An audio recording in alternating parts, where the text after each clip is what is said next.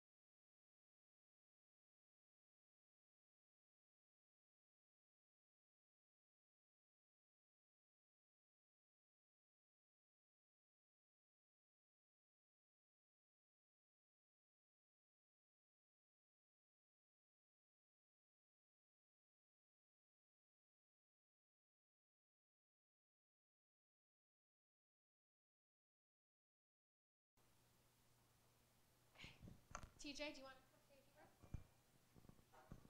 Hello, how's everyone doing? Yeah, I wanted to thank everyone else for coming. I know it's a bit early. This is like a larger crowd than I expected. That's really good.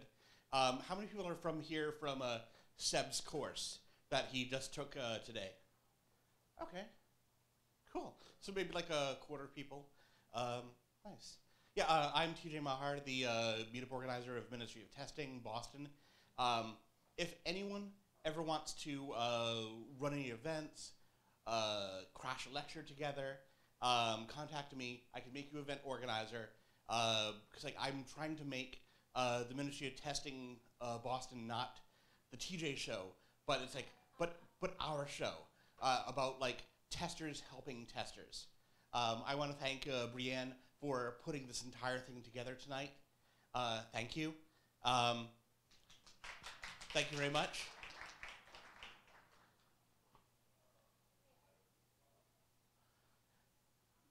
Brienne, did you want to introduce Seb? Do you want to have the honors? All right, and we're so excited to have Seb here as our first presenter, so come on up. That was a great introduction, thank you. So I guess first off I need to join. I'll share my screen. There we go. And we should be good to go. Is that working? I have done.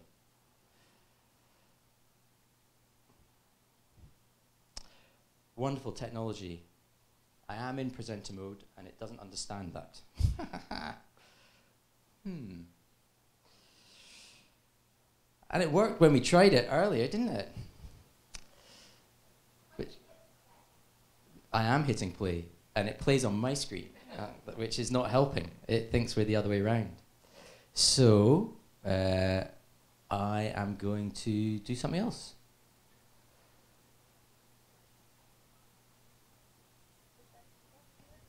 No. Yeah, so I just need to work with the screen a second. Sorry, folks.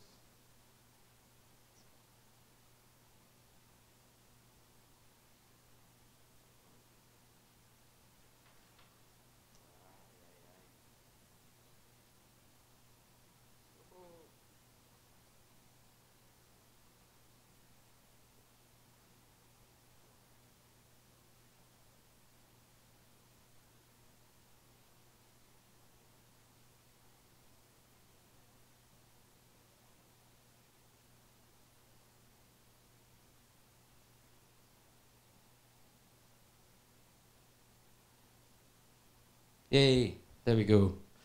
So, hello.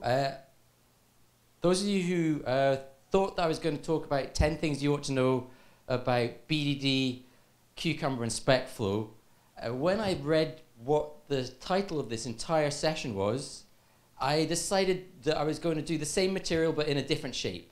So I'm no longer going to do a countdown from 1 to 10. That session, if you are still interested in it, is available online elsewhere. We can post the links to it later. This is a more up-to-date session that covers the big ideas behind BDD. And those incorporate those 10 concepts that I was talking about in the previous session. It was really designed for a 90-minute slot, so I've decided to cut it down. I believe we've got about 40 minutes. I want to leave a lot of time for questions. I'm told that there might even be people out there in the wide internet world, and in which case it would be good to get some questions in from them. So, also I stole SmartBear's title.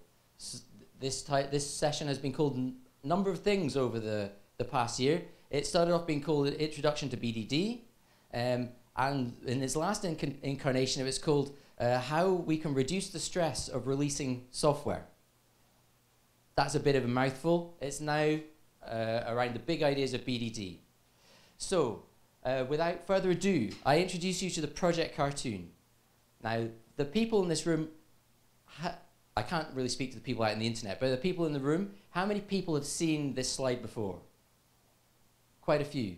Certainly the people in my class, because I showed it to you this morning. So this is a slide that's been around for a long time. And really what it does, and I guess it's difficult to see from people in the room, but it talks about how we miscommunicate, or we try and communicate between the product sponsors all the way through to the end customer, and we get confused. That communication hasn't been working well, and it's not been working well for a very, very long time. So this cartoon itself dates from over a decade ago, but the problems that it's trying to describe date to much, much longer ago. So some of you will remember or still be working with processes that are colloquially and collectively known as waterfall.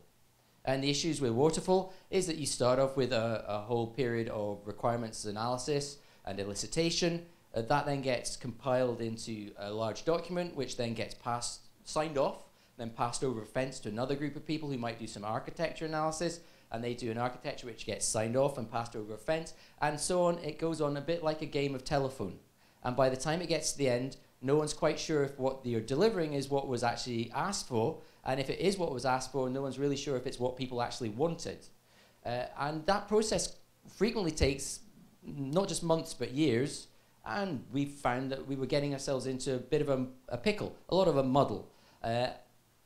Over the years, the light methodologies came in, XP, Crystal, DSDM, Scrum, and the like, and they got to be called agile methods after a meeting at a ski resort, which is obviously where all the best software development methods get created in ski resorts. And the hope was that after we started adopting these lightweight methodologies, after we all transitioned to agile, this problem might go away. It didn't, right? This problem is still alive and well. It's alive and well even in high-performing agile organizations, because agile doesn't actually say anything about communication, especially Scrum, which is the most commonly adopted agile methodology. It talks about who should be in the team. It talks about what meetings you might want to go to. It talks about backlogs and burn downs. It talks about a lot of things. Doesn't say anything about how you should communicate between members of the team. It doesn't say anything about what professional activities those team members should undertake. So it's process, but without any techniques behind it. And those techniques are actually, it turns out, the really important things when it comes to delivering good software. So we need to have software where everybody understands what it's trying to do. We have to have software that is of a high quality so we can keep maintaining the flow of valuable features to our customers. We need to have good quality software so that we don't get defects from the field. All sorts of things lead us to needing to have good quality software well understood among the various professionals that are involved in delivering it. And yet the Agile Manifesto says very little about that. Hence we're still in this problem space. So the first problem, of course, with any software development is that the business needs are not understood well by the people who actually want the software. So any of you that have ever had to deal with customers know that they can often tell you what they want on the screen, but they're not sure why they want it there. They might not really understand their processes. They may have a desire for some sort of functionality and an idea of what the solution is. So back in the old days, we used to say that people should come to us with requirements, not solutions. And that's still the issue. But actually, when they come to us with their requirements, they often articulate it in one way. So we're saying in the previous cartoon said that actually what they needed was this rope swing with a tire. But they come and say, well, we want it on multi-level so we can fit lots of people on it. And finally, they come up with plenty of solutions that don't quite meet their needs.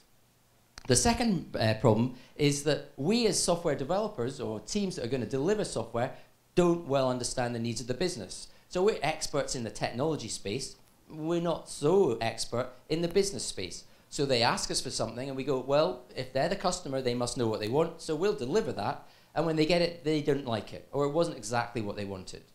So people in the room are nodding, so I'm guessing you've all experienced this in one way, shape, or form. I've certainly sat in rooms where people have been, someone's come down from the top floor, and they've said, you've got to stop everything that you're doing and do this because we need this report and we need this report now.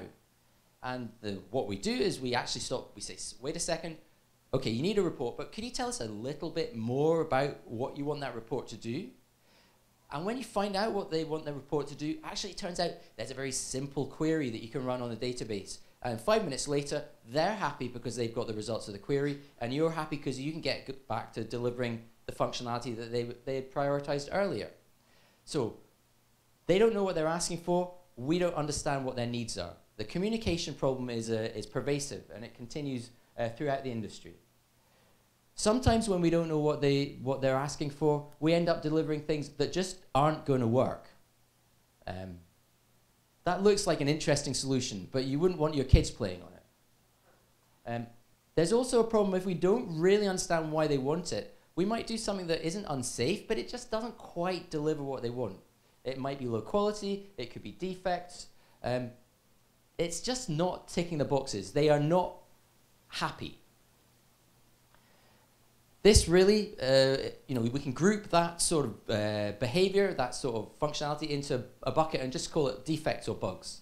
What we're doing is we're delivering software that doesn't delight our customers. Now, I don't particularly like the word delight, but nonetheless, what we're trying to do in any relationship with a customer is satisfy their needs, deliver to them the things that they want. The software that doesn't quite meet it, that's a defect.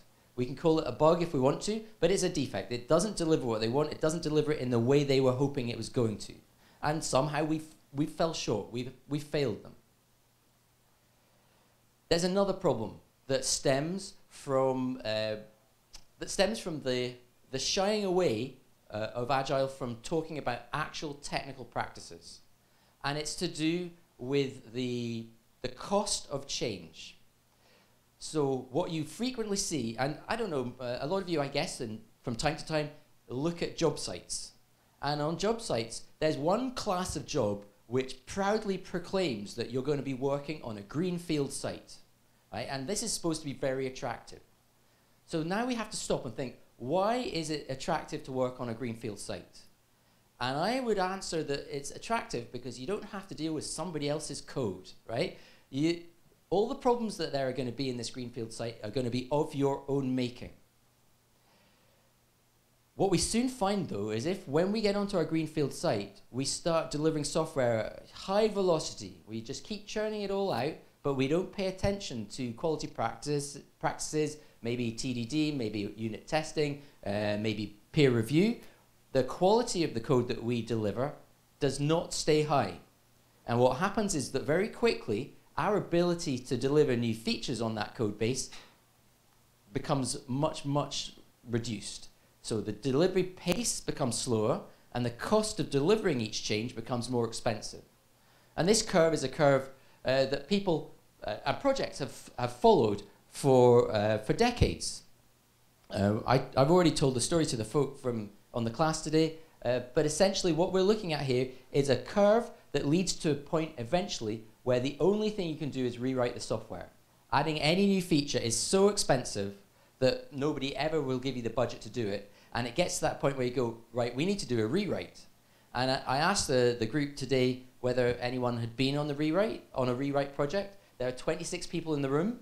I would say roughly half of them put their hand up. Anyone who's been on a rewrite project knows that it's expensive. It's hideously difficult because the only requirement you ever get is it must work like the old system, only better. Unfortunately, nobody actually knows what the old system did. And they certainly don't want you to make it work like the old system's defects. So actually, they want you to fix things along the way. So everything about a rewrite project is setting you up for a failure. So the last thing we want to do is bring a new greenfield site into a rewrite space. We don't want quality to degrade. We need to keep quality high. And actually, that's where BDD comes in. So BDD is I would submit, is part of the solution of improving communication between the business community who know and understand what their customers are doing and the technology or delivery community who have the job of delivering that high quality software. So let's think about what a successful project looks like.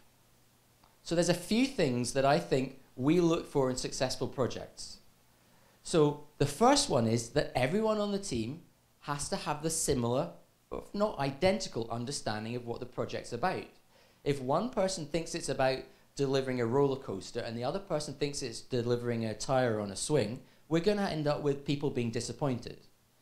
Shared understanding means that we have to communicate effectively. Not for those at home, but for those in the room. Hands up if you think you communicate effectively. Yeah. Has anyone ever misunderstood you? Yeah. So we can, even though we know that we communicate effectively, we know that we can get better. Shared understanding requires us to make sure that that understanding is unambiguous across the whole of the community, from business through to delivery. We also need to know when we're finished. So one of the problems of projects is scope creep. We keep on delivering stuff, hoping that the customer's going to sign off on it. We're looking for someone to define the scope in a way that we can essentially see a little checkbox go from red to green when we have delivered on what we've agreed to. At that point, we're in a good place. We can put the software out, get some feedback on it. Without knowing when we're done, we're in a continuous cycle of trying to catch up with the latest crazy ideas that our customers are coming up with. There's also a problem of knowing what you want to do next. So we have, certainly within Scrum, you have a sprint, per sprint prioritization, where you pull things off of the product backlog onto the sprint backlog, and now you know what you're going to do next. Actually, though, when the development team comes in, they look at the Scrum board, and it's like, well, which thing should I pull off the sprint backlog? Should I be doing some testing today to assist with getting quality, with getting products across into the done column? Should I be pulling something new off? Should I be doing some work on something that's already in progress? One of the things that can really help with the development team's ability to know what they should be working on is having an acceptance test that's failing, that says, this is something that needs to be passing before we can consider this piece of functionality in the product done. And this failing testing can be a really good driver. Those of you that have worked in a TDD approach know that the next failing test that you write is something that gives you absolute clarity about what code you need to write next. That test needs you to write a specific piece of code and only a specific piece of code to move on to the next increment of the product. The failing acceptance test is something that at a coarser level of granularity tells you which piece of functionality you're working on now. And when it's failing, you know you have to get it to pass. When it's passing, you know you can go back to your Scrum board and pick on the next thing to work on. This particular requirement of a good project is what I was talking about earlier when we were talking about the cost of change. We're looking for a code base that remains clean and malleable, something that doesn't have areas which have cryptic comments from developers which say, here be dragons, right? So there are many code bases have areas where nobody wants to touch them. What we see around those is that people will do pretty much anything to stay away from that area of the code base. They're going to copy and paste huge chunks of code and then put a branch in early on in the process just to be able to avoid touching the dangerous code. And the problem with this sort of behavior means that the ability of the team to quickly and cheaply deliver quality code in response to our customers having changing or new requirements is severely limited. And at that point, our agile is no longer agile. Some people might call it fragile. It's a place where pretty much every time we touch the code, it takes longer than we expect it will. Something breaks somewhere where we didn't expect it to. And what we have in the end is an increase in the cost of doing any development and a decrease in trust between us, our customers, our business, and our QA. We need to avoid this at all costs. And then the final part is that when we are changing the code, we really want to know as soon as we've done something bad, right? As soon as we have crossed that line and changed functionality and broken something that was already there, we need that feedback so that we can fix it. Now, the typical way a lot of teams that I work with do this is they go, test will tell us, right? So many teams have got a manual test process. Sometimes it's called a manual test tail that comes at the end of a development cycle. It might be a It might be a 1 week cycle. It might be a 3 week cycle. The tail, I've even seen 3-month tails. That feedback period is way long. You don't know immediately that you've broken something. You know eventually. By the time you find out, half the team might have been rotated onto a completely different project. Nobody can remember exactly what they were doing. So it's very important if and we are inevitably going to break things as we go, but when we break things, it's important that we find out about it really quickly.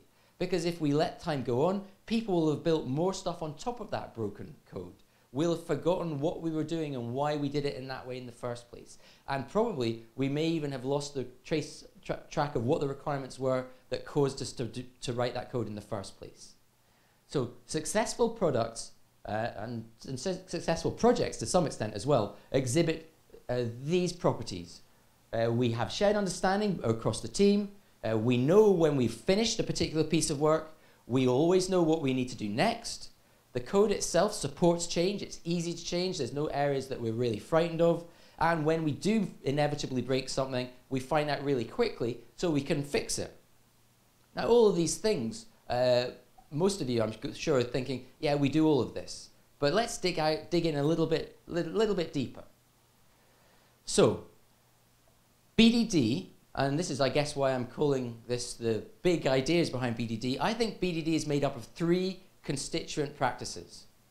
It's made up first and foremost of discovery.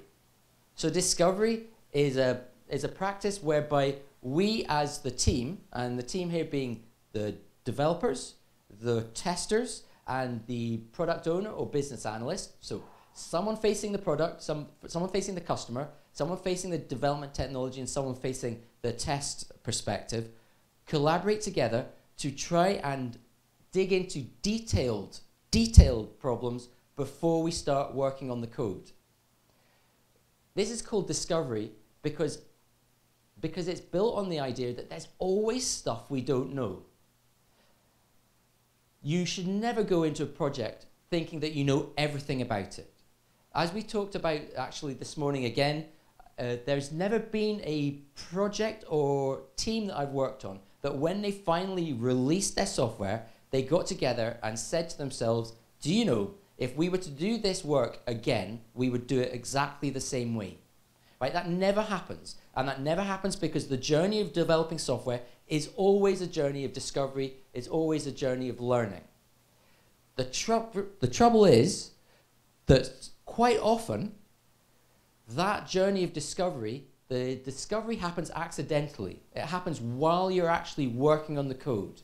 And that can derail your plans. It can derail your expectations because you weren't expecting it to happen. You already made estimates. You've already made commitments. And now you've found something out that pushes you off in a different direction.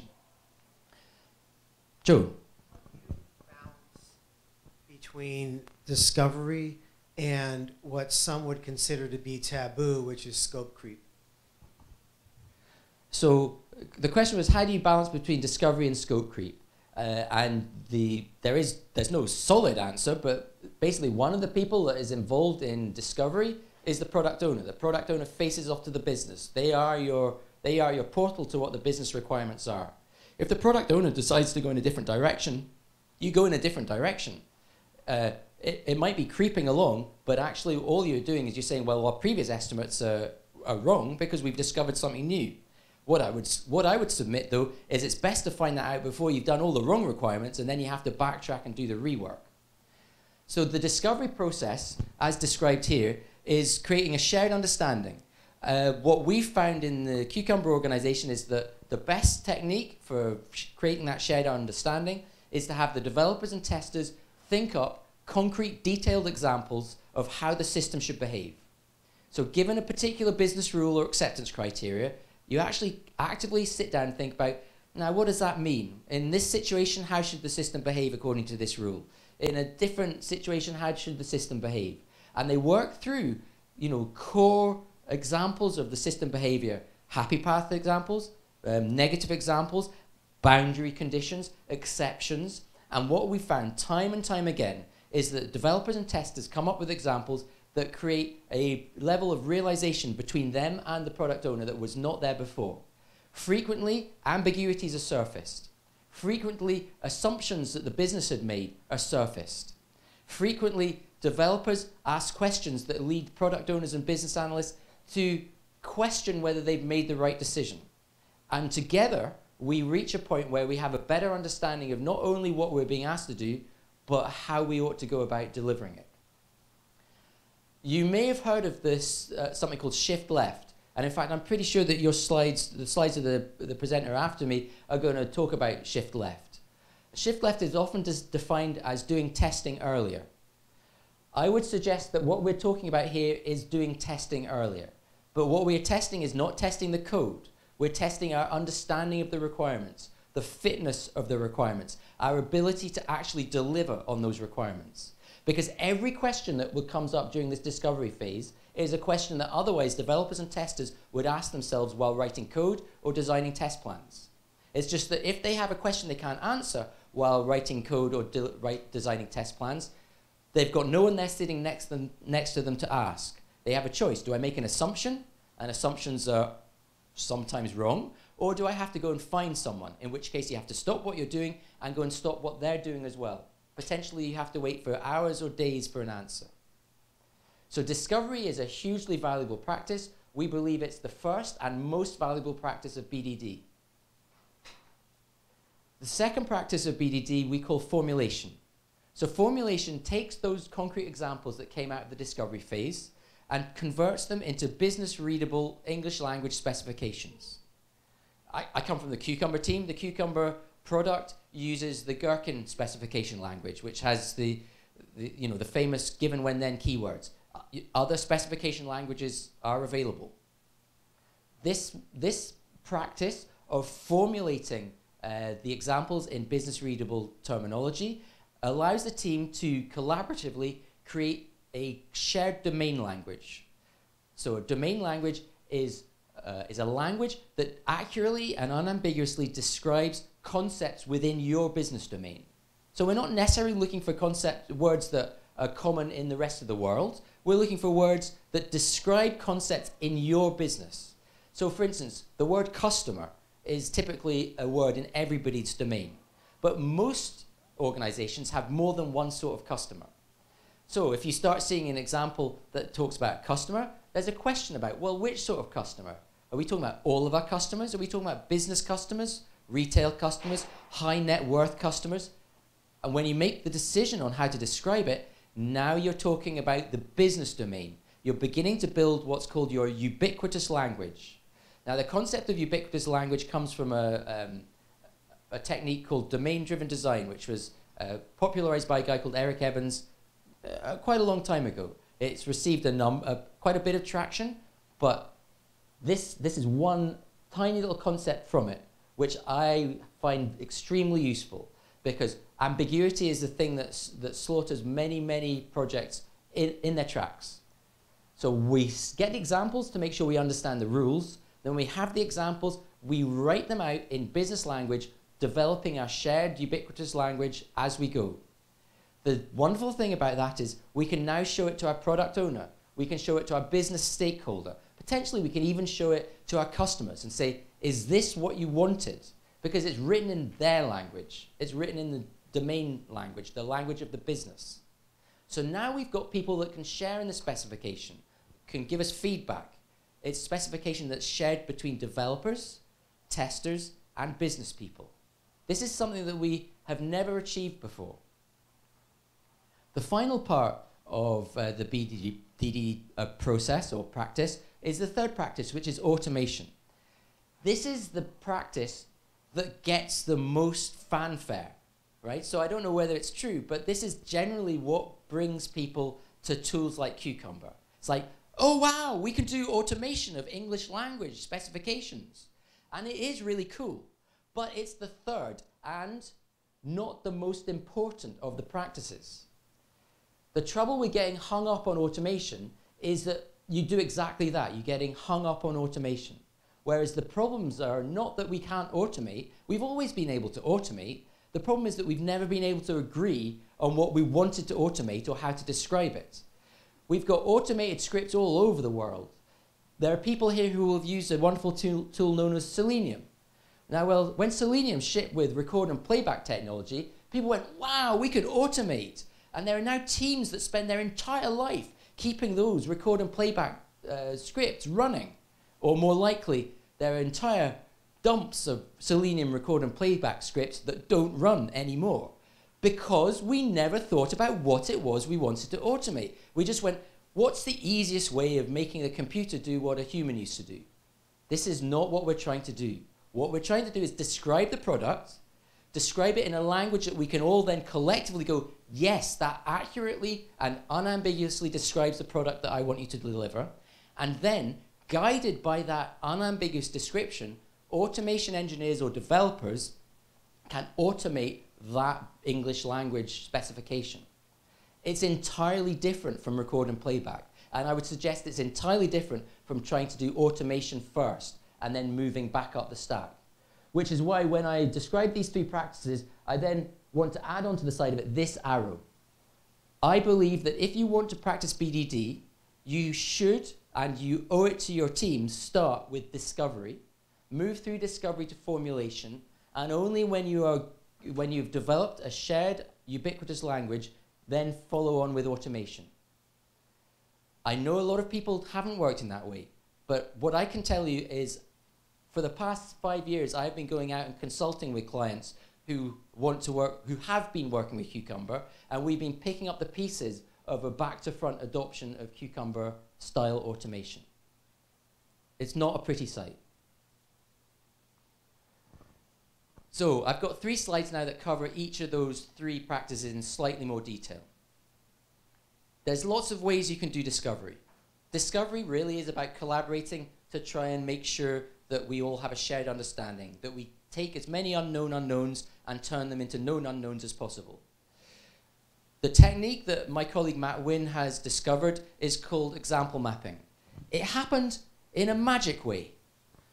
He bought a stack of index cards, and it was a pack that had 4 colors in it. And he was trying to work with a client, and they weren't quite getting this idea of coming up with stories that have scope governed by acceptance criteria and examples that illustrate the acceptance criteria. And he thought, you know what, let's just draw it out. So he drew it out. And it happened that there were 4 colors in the pack, and he started using the pink cards for questions that were outstanding. And it just clicked with that team. And he tried it on a few other teams, and it just worked. So this wasn't something where the theory came first. This was fortuitous. We understood the concepts that we've got stories, that stories have a scope that are governed by their acceptance criteria, that acceptance criteria need to be checked, need to be tested, need to be understood, and that examples, that's what tests are. So he drew it out. It was magic.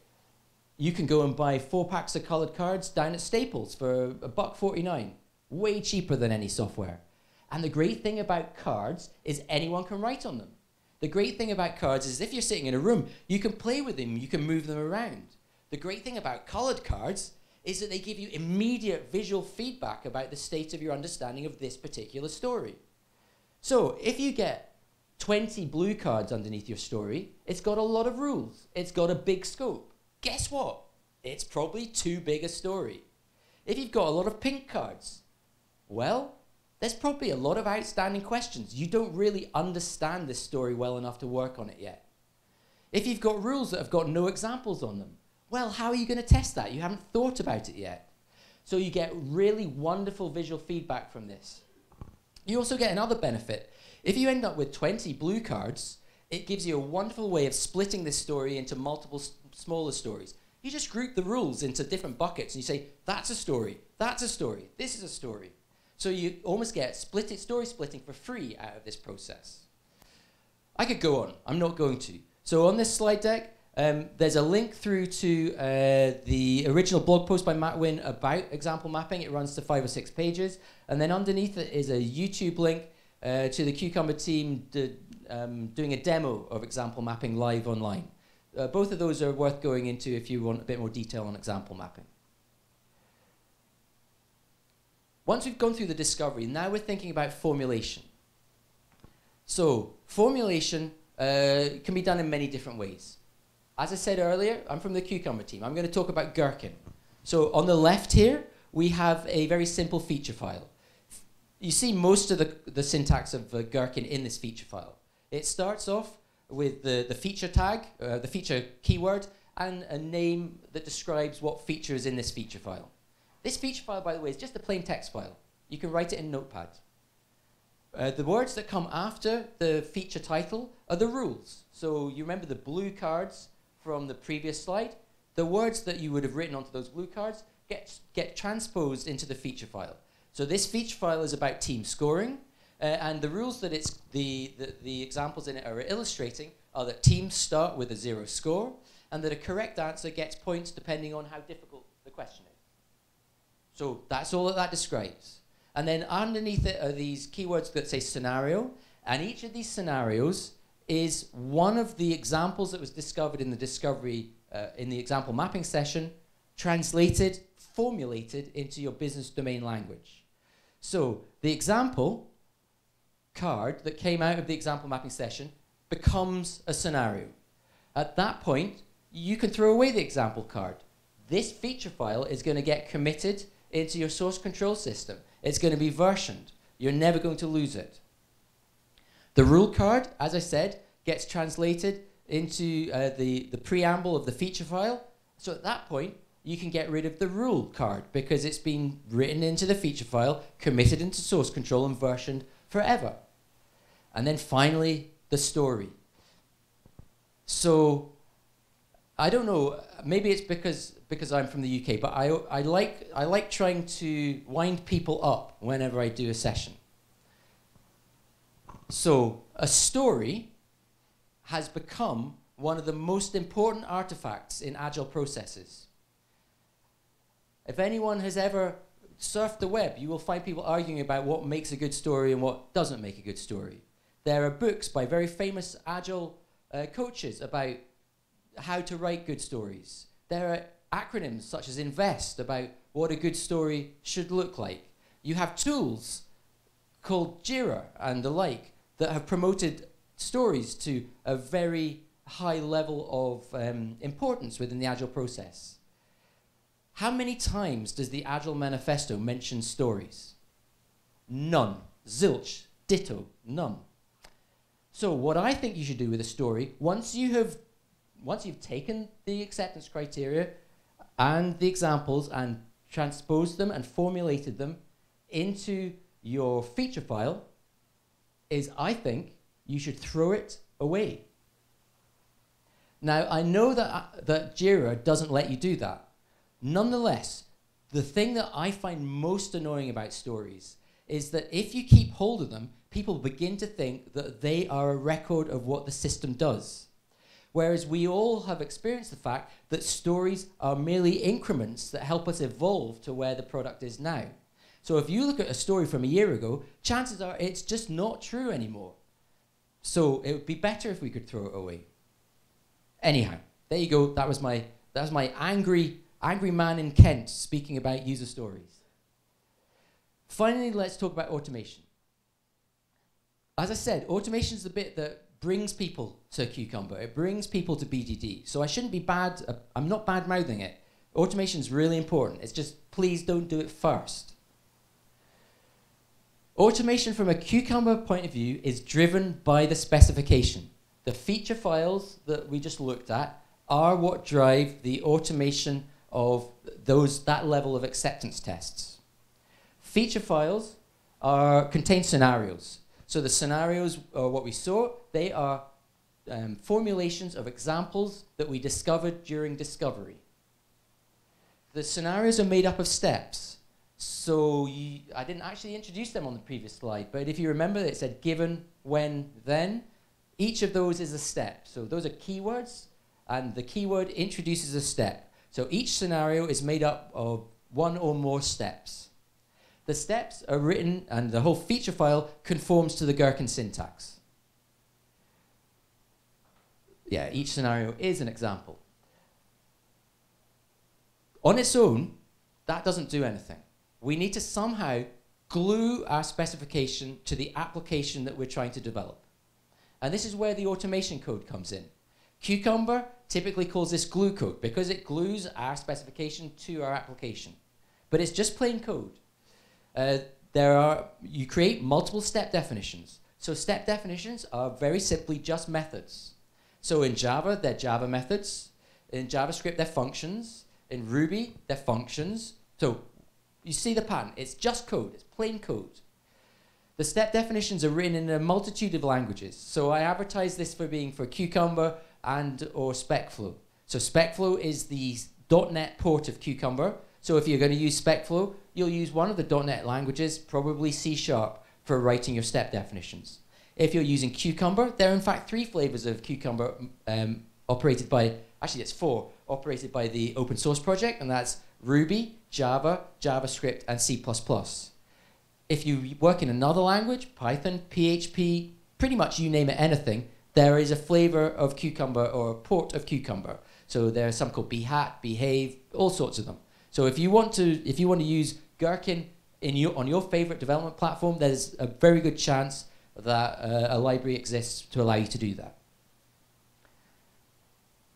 Cucumber only cares about your feature files and your glue code.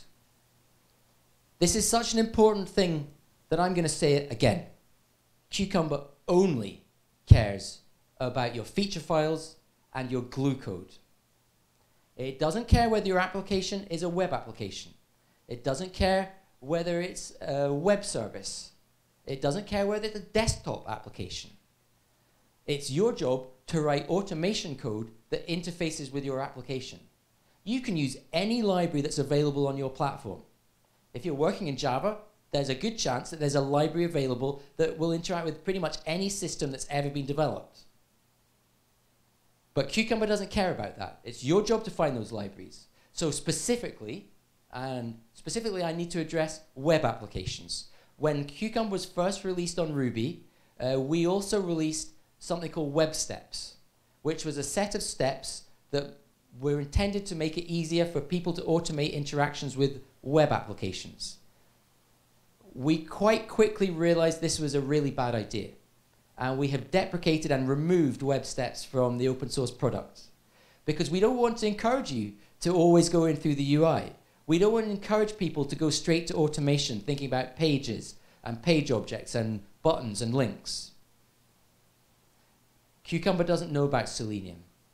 It doesn't know about web applications. It just knows that it will call some automation code, a step definition, in response to every step that you write. So what happens is that Cucumber comes in, it reads your feature file, it finds the first scenario it's going to run, it picks out the first step, it looks for step definition to run in response to that step, it calls that step definition, and then it's over to you. And you do the automation in whichever way makes sense. And that will then call your application, and like I said, it could be just a direct method call from a Java method to a Java class. It might be a web service endpoint, it might set up mocks, it could do anything that you like. So importantly, one of the things to pull out from that means that Cucumber automation does not need to be end-to-end. It can be an integration test, it can be a component test, it can be a unit test. The feature file doesn't limit you. The feature file asks you to describe a behavior that illustrates a rule in business language. And the choice of how to automate it, where in the automation pyramid to place it, is up to you. And we would suggest that you stick to the automation pyramid and keep those tests as far down as possible.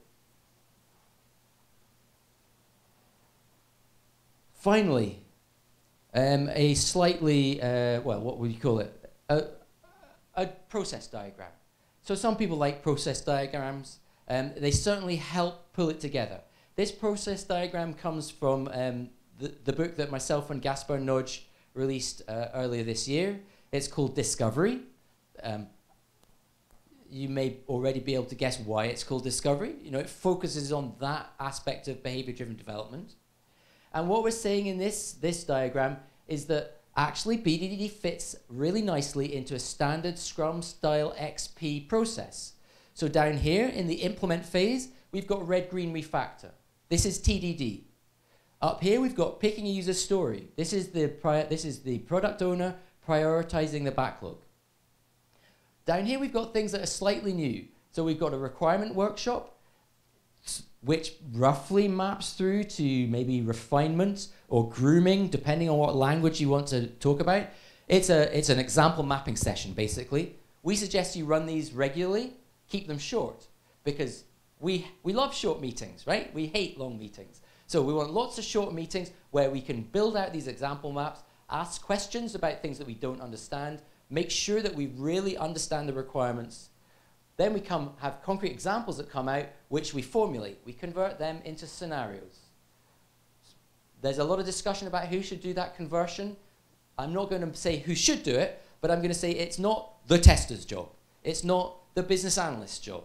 It's a job of the team to make sure that those formulated scenarios make sense, are grounded in the domain language, can be understood by everybody. And this process of formulate and review means that not everybody needs to be part of the formulation, but everybody needs to be included in approving the signed off specifications, because we all are going to build and rely on this documentation for as long as this product lives. And then we automate it. Here, this is actually part of the development process. In the same way that TDD can be thought as test-driven design as well as test-driven development, BDD is behavior-driven design and behavior-driven development. Writing that automation code will help you think about how your user is going to interact with the screen, perhaps, how your user is going to call your API, how your user is going to structure the JSON package that is going to be passed to your web endpoint. So this is not a job to be done on the side by someone who's not involved with the product. This is part of the team's responsibility, because this automation will drive the development and implementation of the product, and it will influence the design of the product. And then we have supplementary tests kicking out the back there, and finally, hopefully, we release something. So this is a process that you should not take as gospel. This is an idealized diagram. This is a diagram that may not work for your team or in your context. So like with anything that works in the Agile space, you obviously have a retrospective every iteration. At every retrospective, people reflect on how the last iteration went and make suggestions about how they might want to change it. And I hope you come up with a process that fits your way of working. And if you do, please share it with the rest of the community. Finally, you've got to have a bit of a plug, don't you? So there's a couple of books. The Cucumber for Java book is very similar to the Cucumber book. They're both from pragmatic programmers. They cover the full gamut of discovery, formulation, and automation. Clearly, the Cucumber for Java book is for people that are going to use Cucumber for Java. The Discovery book is a much smaller book. It's only 100 pages. I worked with Gaspar on writing this. Gaspar, by the way, is the guy who created Specflow. So this is a joint project between Specflow and Cucumber. And it goes into a lot of detail around the discovery process and the example mapping process. You can get it from bddbooks.com. And I think that's all I've got. I've overrun. Do you want to ask for any questions? Okay.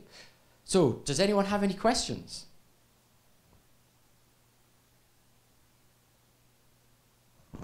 So with people who are learning Jerkin and those who have difficulty with the real structure of that, what techniques do you use to help people kind of work with that structure?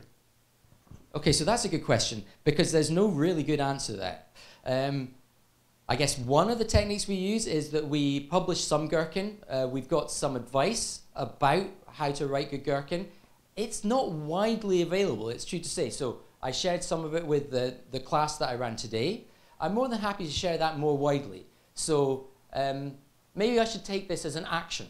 I will take those 2 pages, which has 6 properties of good examples and good scenarios, and around 15 tips for how to write good examples, and I'll publish those as a blog post on cucumber.io in the next week or so.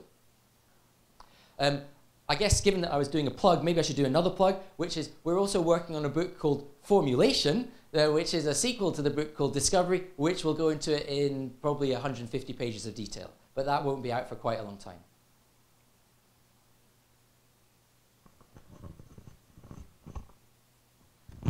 I was wondering if you happen to have these slides on slideshare.net or some SlideShare program.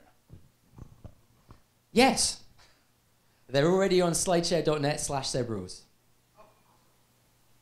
They're under a different title. I think they're under Intro to BDD at the moment.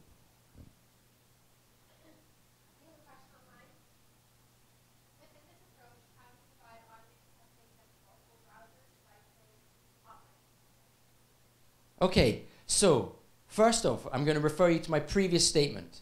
Cucumber doesn't pay any attention to that. So there are a number of different ways of doing it in the automation layer, and that's entirely under your control. So if, for instance, you're working against, you're going to use WebDriver, then you can run the scenarios multiple times, invoking different Selenium WebDriver instances each time. I believe BrowserStack has some plugins that allow you to use Cucumber up in that space as well. I know that there's some in the .NET space, but I guess I'm slopey shouldering here. This is not the job of Cucumber. Cucumber's job is to take the documentation, allow you to formulate it and get feedback on it, and then connect it to automation code. And the way you do the automation, I'm afraid, is undefined by Cucumber.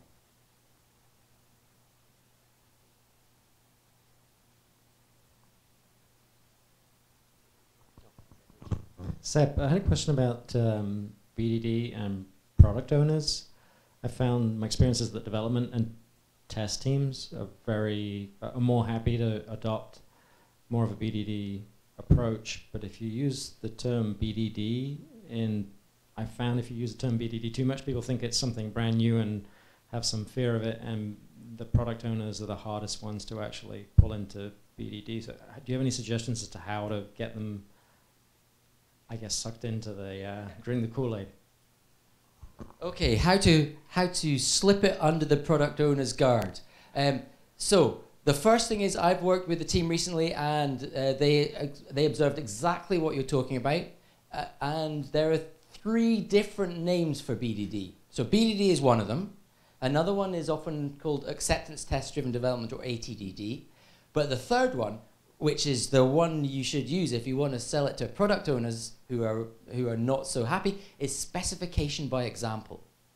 So just put the specification by example label on it, and it's not new at all. It's like specifications. Yeah, we do that all the time. Now the actual problem, the first problem is getting the name across. I think that is a significant issue, and actually I prefer the specification by example as a description of what we're trying to do. The second problem, though, is actually getting people to talk to each other in an active and engaged way. So even once you've convinced them that specification by example isn't as frightening or as development focused as BDD, you actually need to facilitate, bring them into a space where they have time and support to actually build up that trust, begin to understand that we can talk to each other, that developers, aren't all role-playing games monsters, and that product owners aren't all pointy head bosses, and get them in a space where they can actually work together and build that trust. Actually, I've never met a team yet that has spent one sprint working together in a discovery workshops with example mapping that hasn't come out of it a closer, more tightly knit team. I've actually met plenty where they decide not to go down the automation or formulation route, but they're still getting vast amounts of value just out of discovery. And for me, that's the place to start. Get people talking to each other, call it whatever you like to get them to talk to each other. Start bringing examples in slowly, see whether that helps with the conversation, and from there just see where it goes. And sorry, Rob M online has a question for you. For small development shops, how does one justify the cost of adoption of BDD? So all adoption of BDD should be predicated on saving money over the lifetime of the product. So I don't believe you need to justify it, you need to demonstrate it.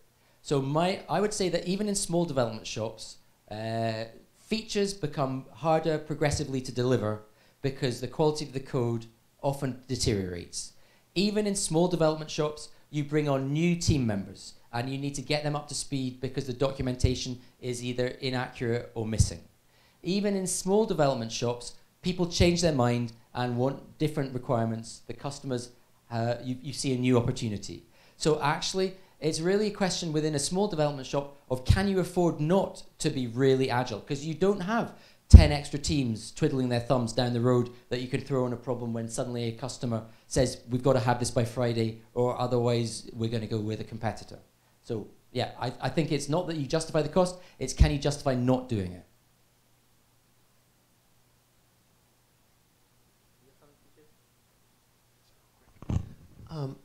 When you were talking about discovery, I was thinking about a book I recently read called The Lean Startup, and the idea of minimizing as best you can that build, measure, learn feedback loop. How do you, or have you thought about how BDB meshes in that type of mindset? I mean, do you recommend, for example, that the automation occur once you've gone through several of these feedback loops, and that sort of is your discovery phase and maybe even your formulation phase, and then you, when you get something that you're kind of honing in on through those experiments, you're honing in on an MVP, is that when you really want to focus on the automation? So Joe, thanks. That's an interesting question. It's not one that I've done too much thinking about, but there's an interesting space here, because the same question has been asked about TDD for as long as I can remember. And the same answer as I gave to the last question really apply. So the problem that I find with any taking of shortcuts during an experimentation phase is that, well, although we always say we're going to build one to throw away, if the one that we built is good, we don't throw it away. And if it was good enough to not throw away, then they're going to want more features, and they want more features tomorrow. And so again, the question is weighing up the cost versus the risk. So yeah, we'd like to move fast, but actually, typically TDD helps people go fast. And yeah, BDD is an extra cost on top of that. But if you're doing an MVP, there are probably minimal rules that you're going to be implementing. There are minimal rules, then there are not going to be many examples. There are not many examples, there are not going to be that many scenarios. Automating that now begins to allow you to think about, what's the design of this structure? Let's do something really simple. Now, at this point, we've described the behavior in our feature file. The behavior we then automate through to our MVP. And if later we go, wow, that's really good, we're going to try and make $1 million out of this, maybe that architecture is rubbish. We throw it away. The feature files are still correct because they're still talking about the business value. So you've already done your specification. What you need to do is just re-implement the automation. So actually, it's a cost, but it's a cost that gives you a really good place to grow from.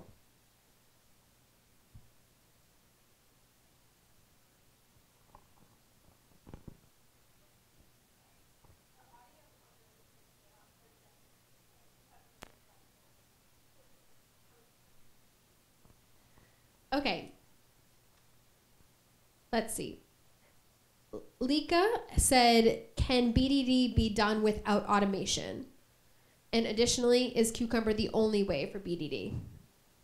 Yes, BDD can be done without automation. So discovery is one of the core practices of BDD. You never have to go as far as automation. Formulation can be done without going into automation, although I see that much more rarely. Automation and formulation can be done using other tools. So there is Cucumber and Specflow. Precursor to Cucumber is a tool called JBehave. That also works in this space. A precursor to both was Fit and Fitness, which Fit is a command line based tool, and Fitness is a wiki-based product that Bob Martin built on top of Fit. So yeah, there are loads of other ways of doing it. And in fact, if you have a look at, this doesn't actually directly address that question, but if you have a look at Nat Price and Steve Freeman's book, Growing Object-Oriented Software Guided by Tests, they do pretty much BDD using just JUnit. And so they do the external acceptance test being driven by tests written in JUnit with intention-revealing method names, and then they go into a much more low-level TDD cycle within that.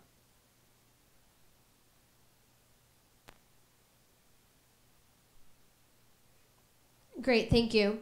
And Laxmi Patri asks, is this tool going to be an integrated tool? Meaning, can web services and web UI and backend database and mainframe tested on a single test? So I'm afraid I'm going to just direct you back to my previous statement, which is that the automation code is entirely under your control. So a simple answer to you is yes, because if you've got a product that starts at a UI and goes all the way through to a backend and a COBOL mainframe job, well, then you just write an end-to-end test and wait for the result to pop out somewhere. But Cucumber doesn't stop you from doing that, but neither does it give you any special magic powers. You have to use libraries that already exist. TJ. Thank you. What is the pro version of Cucumber? I was seeing that on your website. I didn't even pay him to do that. So, so Cucumber Pro is currently in private beta. Cucumber Pro is a tool that sits on top of people working in the Gherkin, using Gherkin to formulate, and it provides a web front end of all of your feature files structured as hyperlinked documentation. So it basically publishes your documentation in a really easy to read way. It also allows you to comment and have conversations about that the ubiquitous language. So it's a great place to collaborate on suggesting changes or saying we don't like this terminology or can you modify this. It also collects the results of Cucumber test runs. So it's a single place to see your specification, discuss the evolution of your specification, capture the results of whether the product currently meets the specification, and finally, I guess, lastly, but by no means least, it's a place where we can version the specification. So a lot of large corporations, they want to know what version of the spec is currently in production, what version is in a particular stage of the build pipeline, and so it also allows you to do that. Great, and we have a question, probably one of the final questions before we move on to the next presentation of the night is from Mainder Singh. Excuse me if I'm not pronouncing your name correctly, but he asked, is this compatible with Ready API for the API tests? I'm right back to the same response. It's not compatible with anything. It's automation code, and if you've got a library that can work with your Ready API that's written in Java or any other supported language, yes, you can use it.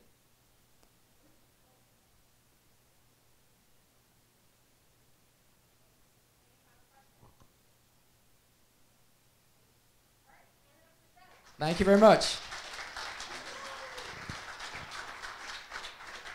Thank you.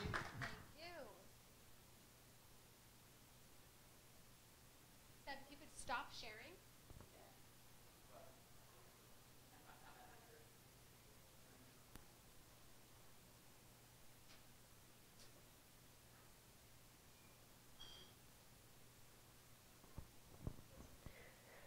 And Prashant, if you can head to the front to get ready for your next presentation.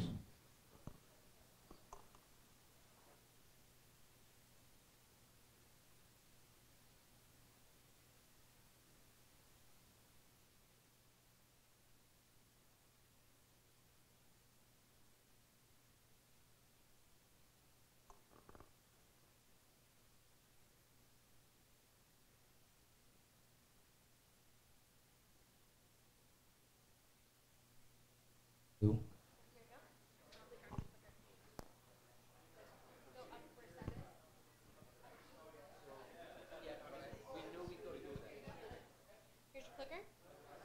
You have this here. Awesome. Thank you. Good. Perfect. Perfect.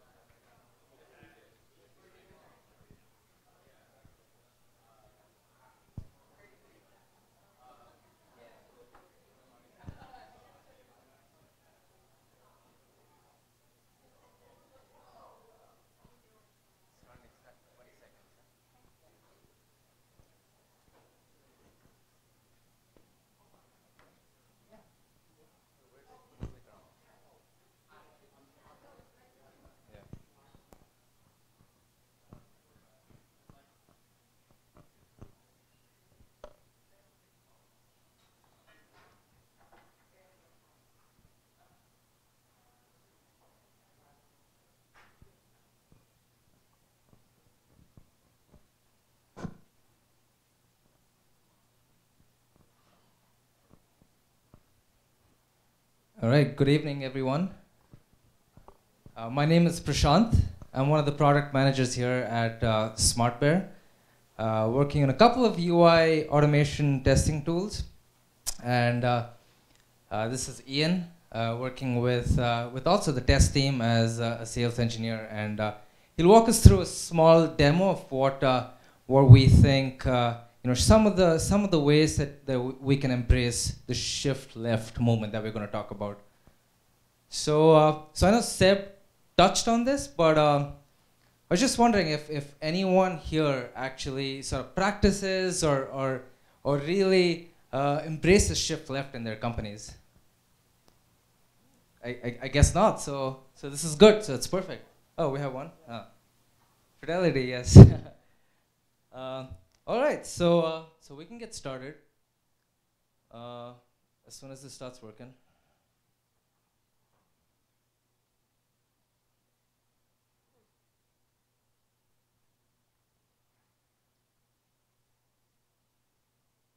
Can we just use the computer?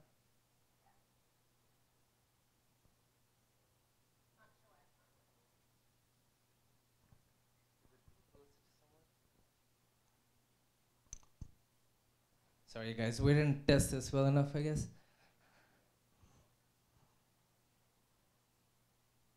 Awesome. So, just going back to the basics here, right? Some of the different phases in the software development lifecycle. So we've seen many variations of this, but here's a simple one, right? So we start with the design phase, we have the development, and then we have the testing phase, and finally operations or maintenance or many things that we call it. And we don't really think about quality until we get to the test stage, right? And should turn green, but yeah. So so we don't think about it, and often it's too late. And we've already lost a lot of money. And I just want to show you a little statistic here that IBM sort of ran this a few years ago. This test. So cost to fix a defect, right? I know Seb touched on this a little bit. So if it costs X dollars to fix a defect in the development stage, costs about 2.5 times more in the test phase, and once you go into production and the operations and the maintenance phase, it's 15x, right? And when we try to put up a simple dollar figure to it, right? So we're talking about maybe 2 hours on average to fix a bug, and $50 an hour for a developer, just being very conservative here. We're talking about $100 to fix a bug in the development phase, and then as you go right to the end, you're talking about $1,500 for one defect. And most applications don't have just one defect, and so when you multiply that 10 times, 100 times, the cost just becomes really high. So what do we do, right? So basically just, forget about testing, right? We've seen this also, we're hearing about operations and the development phase coming together that we normally term as DevOps. And so what this essentially means is taking the test phase and spreading it across these different phases here, right? And so testing can mean many things here. So we're thinking about, obviously, quality, thinking about developers getting involved in the testing phase early on. Seb touched on this several times. And also even beyond that, and that's where things like BDD and TDD come, when you're actually in the design phase, when you're designing the application, that's when you really have to think about quality.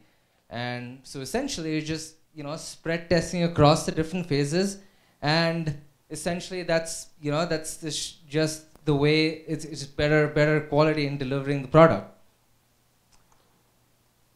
So a simple definition here. So I'm just going to read this out. What we think shift left really means, right? So it's an approach to software development where quality is considered and testing is performed earlier in the life cycle. So comes in various flavors, right? And we'll go through them really quickly, one by one. So one of the ways that this can happen is that testers are involved early in the phase. The second way this can happen is that business analysts, product owners, write requirements in the form of tests. This is another flavor.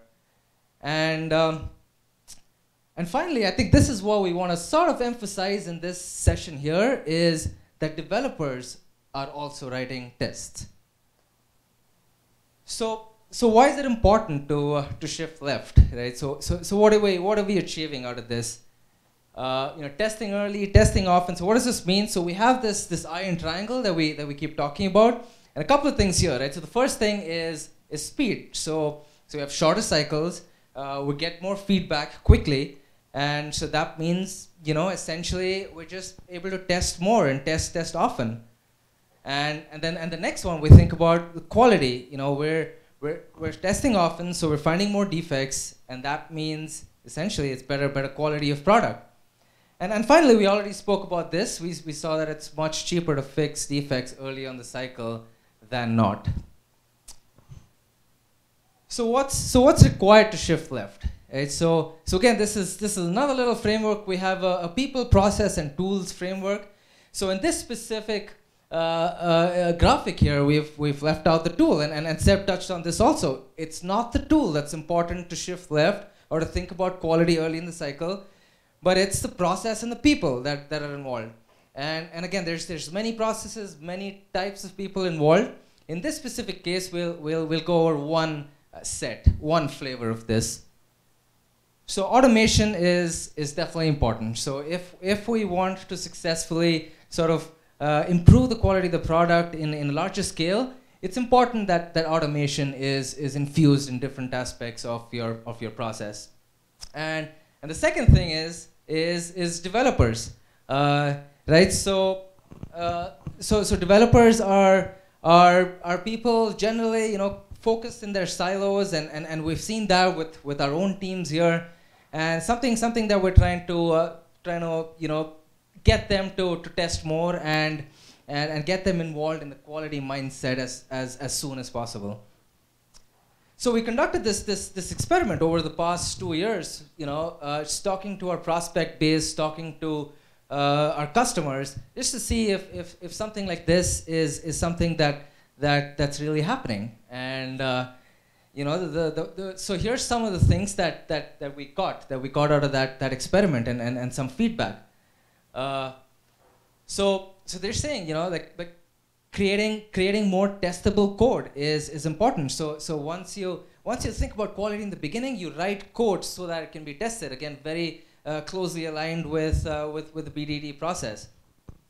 Collaboration between different people, developers, QA, and the product team. I think that was one big feedback that we got. A lot of developers said that they code in sprints, right? Which is the whole agile methodology. And now they can test in the same sprint too, with them getting involved early on in the cycle. Couple more things with continuous integration, maintaining a single code base, just easier to manage, easier to maintain. And the most important thing is quality is thought about in every step of the process. But it's obviously not easy, right? It's easier sort of said than done, sort of thing. So one of the big pushbacks that we saw, that we heard about during our experiment, was that developers already test, at the unit level and at the API level for the most part. But important thing that we want to bring about is that we often forget about the UI, right? I know that is something that's tested at the end as part of your end-to-end flow, but it's something that the customers see on a every time they get to your app, the main thing that they see is the UI. So that's something that we shouldn't forget about. So another thing is developers don't know what to test, and I think the BDD, TDD process sort of enables them to understand from a testing perspective. Another thing is we're too far in the process to change. So again, this is something that doesn't have like a single answer to, but it's something of a habit that should be formed so that it can be easily employed. And finally, this is the thing that we hear all the time also. So I don't know how to shift left, right? I don't know what to do. I don't know how to think about quality in every step. And so that's why. So we sort of, we sort of took like a step back and said, okay, how do we achieve this in a simple, easy way, utilizing all the cool things that the BDD framework offers for us in terms of doing everything early and the discovery process, the formulation, everything that Seb spoke about. And we combine that with the tool that we use here. So this specific tool helps us in the automation phase. Right after Cucumber or Specflow gives us everything in the first two phases. And then we combine that, and we think this is one way to achieve some sort of a shift left motion. So I'm going to hand it over to Ian now, just to walk us through a quick demo, 10 or 15 minutes. Please feel free to ask any questions. We'll summarize what we learned in a slide after the demo, and we're always open for questions. Awesome. Thanks, Prashant. So hello again, everybody. Yeah, I'm gonna put it up in a second. I just wanted to reintroduce myself. So again, my name is Ian Higginbottom, and I'm a sales engineer here at SmartBear. So we're going to be taking a look at test left. Let me get it up on the screen here. So in this phase, so we've already done the discovery, we've done the formulation, right? Now we've got together and already sort of come up with a scenario that we want to execute. And in this specific scenario, there is a UI that we're testing that Ian will walk us through. So go ahead, Ian. Awesome. So this may look a little familiar from what Seb was showing us. So right here we have our feature file. So I'll just go through it really quick. So we're just describing basically what our test is going to be doing here. So at the top level, it's kind of like a meta description. I just want to make sure that I'm adding in order results in a successful UI change. So from there, we have our scenario. So our scenario is adding a new order to the orders application. And then we have our steps from there, or examples as Seb had called them. So let me just show you really quickly what application we'll actually be testing here. Can everyone see that okay? All right. So like I mentioned, we're just going to be going through this application, adding an order, and then we're going to validate that the order says the predicted information. So real simple test. This is just a simple UI that we want to just showcase how we can convert this feature file into step definitions and UI automation code that Ian will walk us through. Yep. Yeah. So what we can do here is we can actually generate the steps right from the feature file. So I'll go ahead and do that. Oh, they're already bound. Yeah. So. Sorry, it's already bound to a step definition, but. What we can do is we could just jump right to that definition here. So this is what the actual glue code looks like here. So for instance, that first given statement corresponds to this step right here, where we're just launching that web application. Also, so just to talk a little bit about how we're generating this information right here. Let's take a look at the test left UI spy.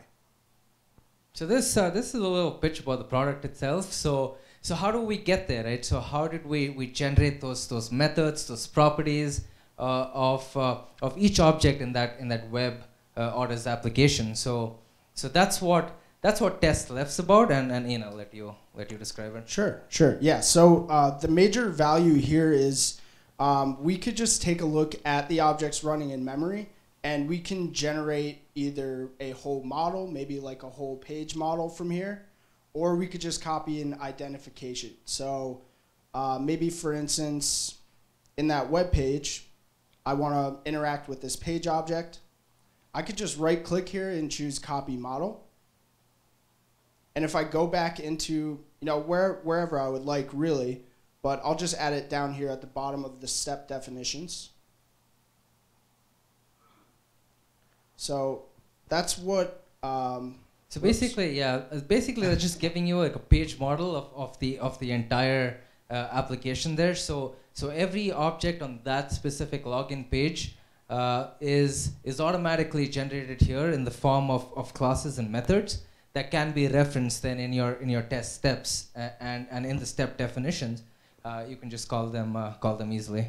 Mm-hmm.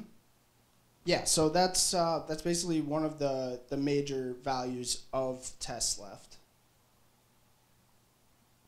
All right, so I actually accidentally copied the model, so let me just show you the identification. It's a little more simplified in this case.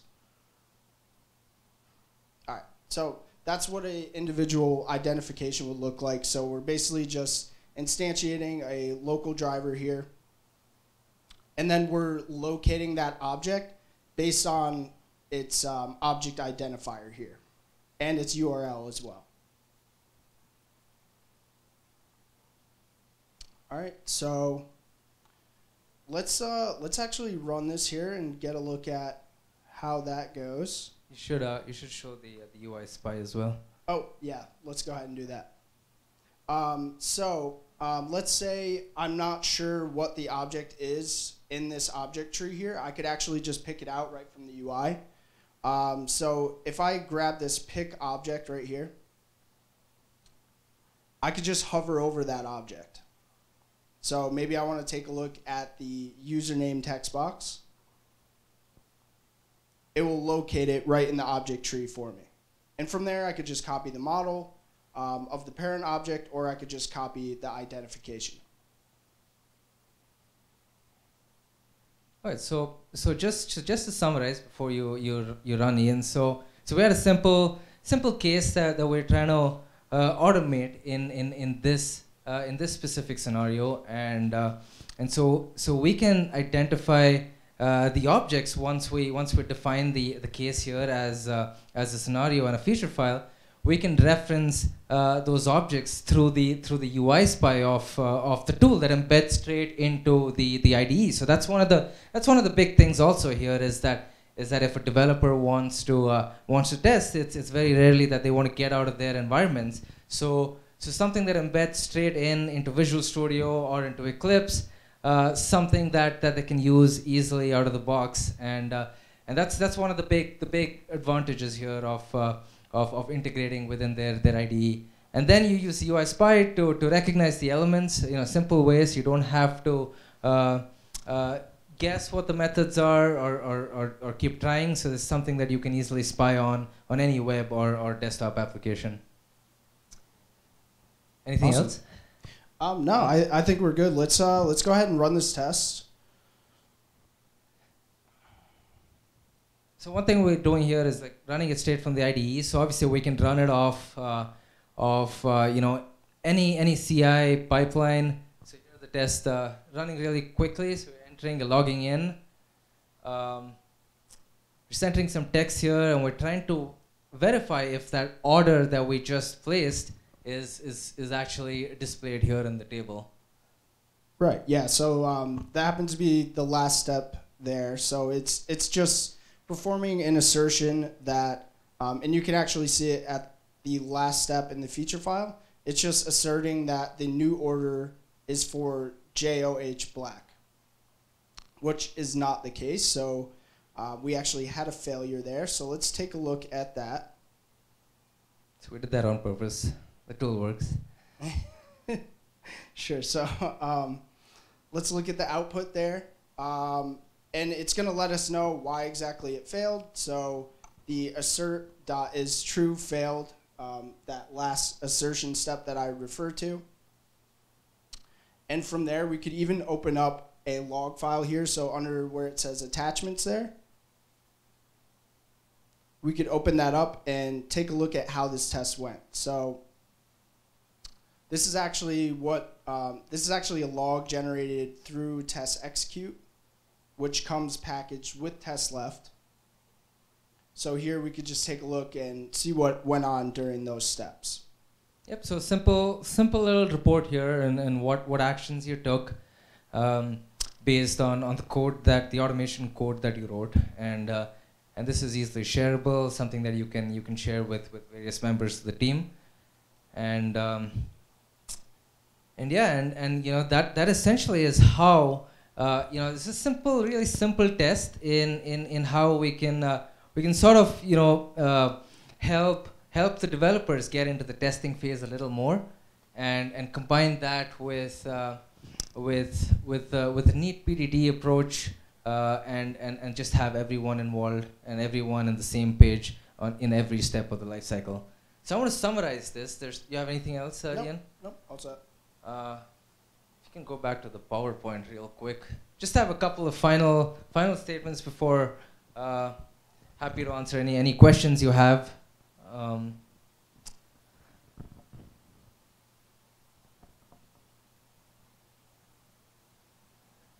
Awesome. So if we just move on to the next one. Right. So summarize. Right. So couple of things that we saw here. One of the things is that automation is definitely critical to shifting left. It accelerates that process, makes it easier to sort of embrace it. But the tools that you use are totally up to you, and totally up to your environment, whatever you wish to do. Everybody is involved in shifting left. Like we need the whole team to be involved. But today we saw how developers can be involved in this process in an easy way. The other thing is we don't want to forget about the UI. Normally, you know, we spoke about this. There's sometimes we just don't think about it. So that's something that we want to stress on a little bit. And finally, so going back to the triangle, we want to make sure that we're releasing faster, we're releasing software with good quality, and with the least cost possible. So that's shift left for you. Any questions I can answer? Or Ian? Yes, sir. Thanks. Does shift left need access to the application code in order to work? So shift left is the term. The product that we showed you was test left. So are you talking about the product or about the? Sorry. Yes. Test left. The test left. Okay. So you say it needs access to application code? Does it? No, not necessarily. No, because you're just interacting with the UI layer, so you don't essentially have to have the application code. But there is a case for doing it both together. So yes. Essentially, the test left spy removes that. You can just access that when it's ready for the screen.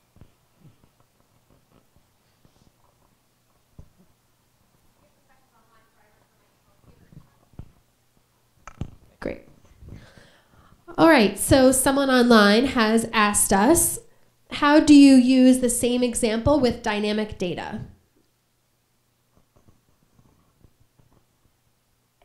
Good question. So this is something that we come across a lot, especially with web applications with dynamic data. So wildcarding, regular expressions are a couple of ways to overcome this. And usually with more dynamic apps like Angular and things like that, that's what we generally suggest is to either wildcard it or to use some expressions that you can recognize that object as static, and then you can reference it easily.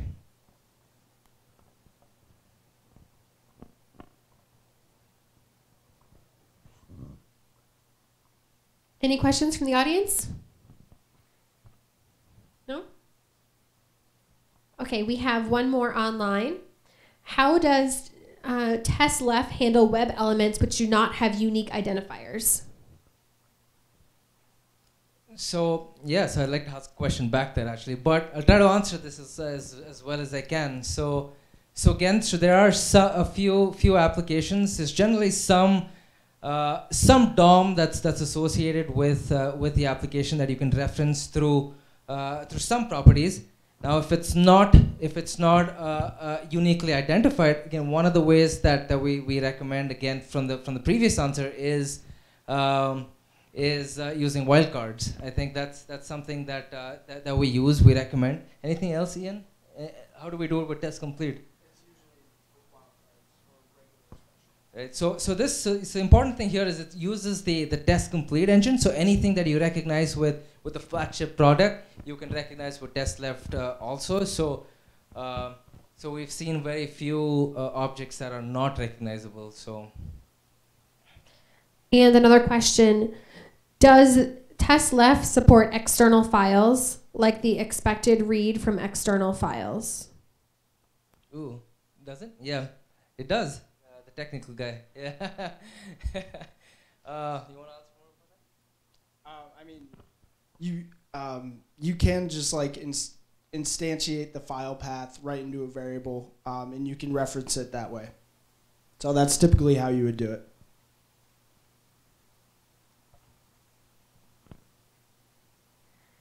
Great, I think that's it. So thank you, Prashant and Ian. Awesome, thank you.